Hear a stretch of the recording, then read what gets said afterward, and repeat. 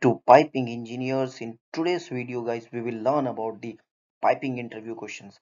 We will see what are the questions that a piping interviewer can ask you guys in an interview. So if you are preparing for an interview of supervisor, foreman, piping engineer, piping design engineers, you should watch this video.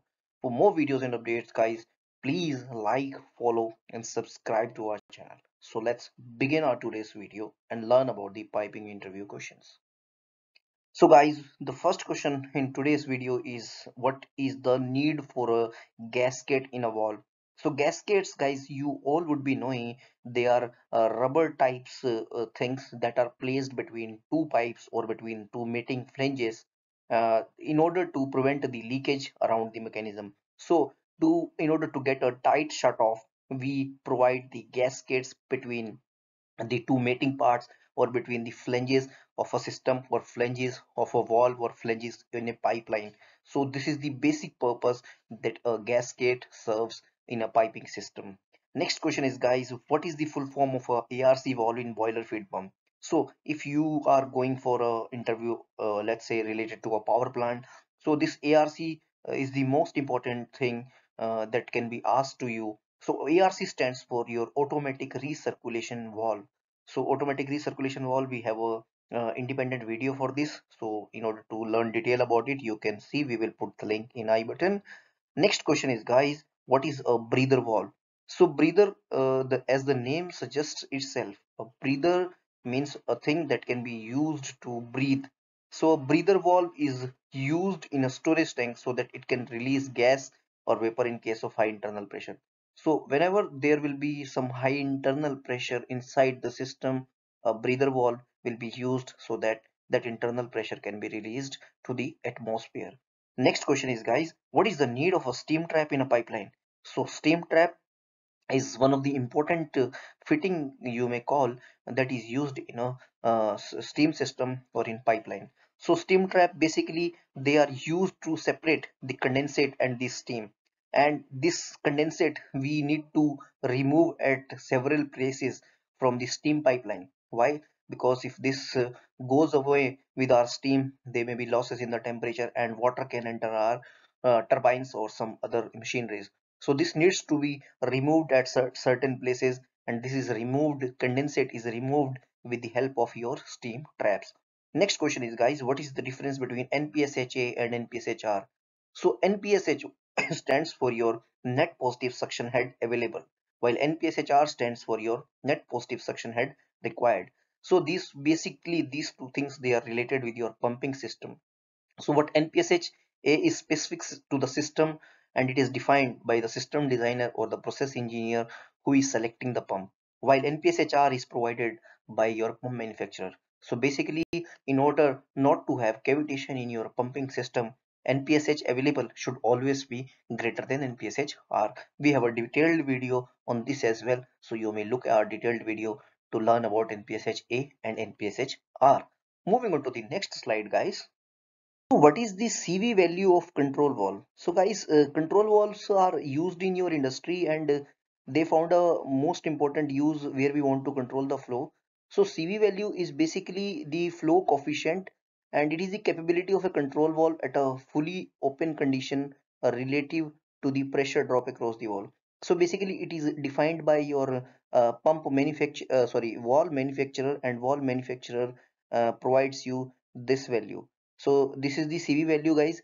Moving on to the next question guys, what are the different losses of cooling towers? So cooling towers are most important part of maybe your steel industry, your oil and gas refineries. Every industry has cooling towers. So cooling towers, they have different types of losses, and the most important categorically three losses are there. So one is your evaporation loss, next is your drift loss, and third is your blowdown loss. So all these three losses are part of the cooling tower cycle, and we have a detailed video on this as well, and you may watch that on our channel. Moving on to the next question guys, what is a blowdown? So blowdown is nothing but the removal of water whose quality is not as per the system quality. So that water has to be removed periodically. We remove that water from your cooling towers, we remove that water from your boilers. So that water is removed whose quality is not matching with the system quality or system requirement. So that is removed from the system and your system is replenished or refilled with the fresh water. So removal of this water from the existing system is known as blowdown. Moving on to the next question, guys. What are the different types of pipe supports? So pipe supports are important part of our piping system, and we cannot lay our piping if they are not supported. So with वैसे otherwise there are many pipe supports, but we are talking here about most prominently the four supports which are used in every industry. So one is your saddle support, next is your shoe support, third one is your U clamp support, and another last one is your hanger support. So on maximum piping is your mounted on these four types of supports. So guys, let's move on to the next slide and see what are the questions mentioned in it. So in this slide, we will be seeing about the first question, and the first question in this slide is which API standard is followed for centrifugal pumps design. So basically, when we select a pump, there is this API American Petroleum Institute standard on which your centrifugal pumps are designed. Everything is provided in this standard. So most of the pump suppliers they manufacture pump according to this standard. So the standard is your API 610. This question is also very general question and your interviewer may ask about it. Next question is, guys, what is the basic difference between pipe specification material ASTM 106A grade ABC? So if you are a piping supervisor or a foreman or maybe a piping engineer, they can ask you about the grades difference. So ASTM 106 grade A, basically if I say in these three grades, the difference lies in mainly the carbon content. So ASTM 106A grade A is having 0.25% of carbon and it is suitable for your low temperature applications, while 106 grade B is having 0.3% of carbon and it is commonly used for high temperature applications. Generally your steel, your mid pressure steel, medium pressure steam or medium temperature steams have the piping material of 106 grade B.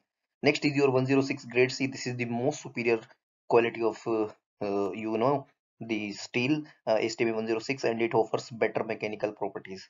So these are the three grades of STB 106 ABC which we use in industry and they are having their own different properties. And depending upon their carbon difference, these are categorized. Next question is, guys, what is the normal upstream and downstream straight length of the orifice flow meter? So in upstream, in order to have the right or correct reading, so upstream should be having minimum 10D and best is basically 15D, but minimum we should be having 10D straight length so that orifice gives the correct reading, while in downstream it should be minimum 5D. So upstream 10D or minimum downstream 5D. So if we maintain these two, we will be having chances that our orifice flow meter gives us the correct reading. Next question is, and today's last question is, explain the set pressure. So set pressure, it is the inlet pressure at which a safety relief valve is adjusted to open. So basically this is the pressure at which your safety valve will be opening and this is the set pressure of the safety valve. Beyond this, when the system goes beyond the set pressure, your safety valve will open and it will bleed away all the system, all the things present inside the system. So this is the last question of today's video. Hope you guys have learned something. So guys, thank you for watching the video, and for more videos and updates please like, follow and subscribe to our channel. Thanks a lot.